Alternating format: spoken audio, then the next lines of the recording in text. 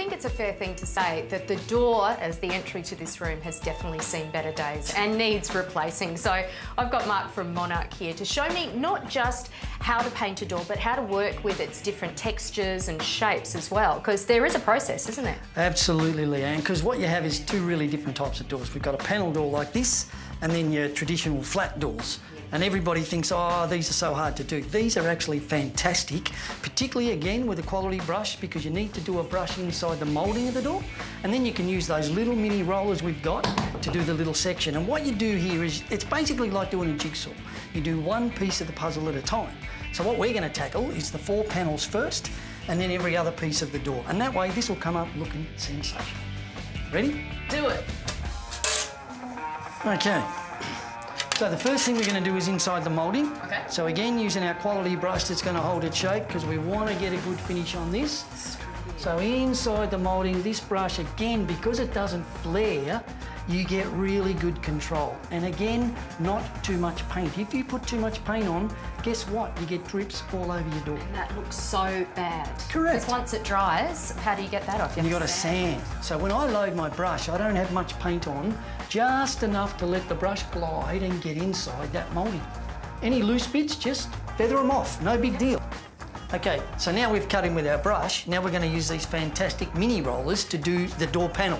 And these are great because they're so small, you can use them on every single panel of this door. Fits the sections perfectly, So, doesn't it? yeah, and being this is foam, see what you want to do is you don't want to have a thick coat of paint, and the foam roller is perfect for water-based and oil-based enamel.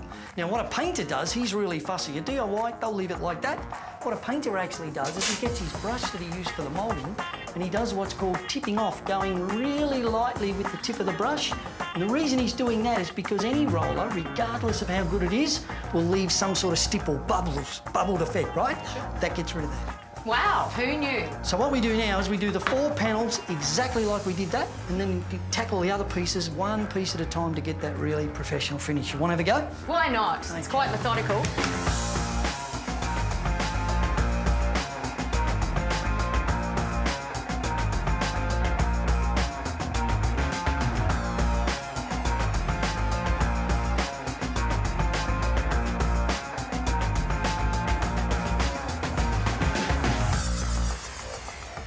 So we've painted the panelled door with all of the texture in it, quite easy really. Yep. Now we're going to paint the flat door, which should also be quite easy, right? Well, everybody thinks flat doors are easy, Leah, but in fact flat doors are harder because you have a bigger surface area. So again, we use a quality brush for doing our 2 edges and along the bottom of the door. So we're cutting in. Yep. But then to roll the whole face of the door, we want to use a quality roller, and I love using a little 5mm nap roller. It'll usually say on it, doors and cupboards. So what that's designed to do is to hold minimal paint, nice smooth finish. I reckon we show you how to do that, eh? I think we should. Righto. First thing we're going to do with our brush is we're going to cut in our edges. Okay. Okay? Let's do that first. Okay, sides are done. Sides done? Yep. So now what we need to do is cut along the bottom of the door so the roller doesn't go and hit the floor and get grit in it. Yep. So we're just very carefully using our good brush, just like cutting in a wall. Put it on away from the edge first. Angle the quality brush and let it glide. I mean, ideally you'd have the door up on some blocks, right? Sure. But Or for what we're mounted doing or here- actually hung. Absolutely.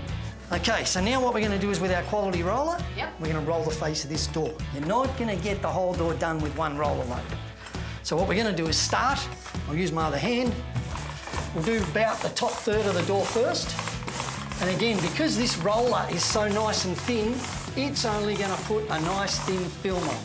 It's nice and even, isn't it? It is, but what you are going to see is a lot of roller marks. You don't worry about that because we're going to fix them when we get the whole face of the door done. So it's get this coat on. Get this coat on. And then the amendment and then comes smooth it after off. that. Gotcha. Okay, so once we've coated the door up, if this was oil-based paint doesn't dry quick. So what you do is you roll it on and then you use your quality brush to tip off. And what you do is you start at the top, let the brush glide down using the tip of the brush, come up from the bottom and overlap what you did, and you come across a brush width at a time doing that, and that's what's called tipping off and getting a beautiful finish. Water-based enamel tends to dry a bit quick to do that. So what I prefer to do is roll the entire door, and then when I've finished the bottom third, roll sideways at the bottom just to get rid of the cutting in that the brush did. And this roller's got no more paint on. Right. So I'm using the roller now like laying off a wall. I'm going to go all the way up. So it's just smoothing out all of the rough edges. This is smoothing it out and getting rid of any roller marks. So I'm going to do that up and down, come across the roller width, and we do it again. So if you notice, I actually do it 4 times. Up, down, and then when you look at it, you notice that you've got no joins, no roller marks, super smooth finish on your door. I have to tell you, it is really interesting to see such a methodical technique. It actually really does work. I mean, I've seen and been privy to people painting doors many, many times, and they can end up a real mess if it isn't a process. And this is a really good process. It's very easy to follow. And again, we've got the great brush, we've got the great roller. You want to paint like a pro? Use professional tools. You're only as good as the tools you use. Absolutely. And this is great, because now we know how to paint a door, not just a textured one, but a flat surface too. Thanks, Mark.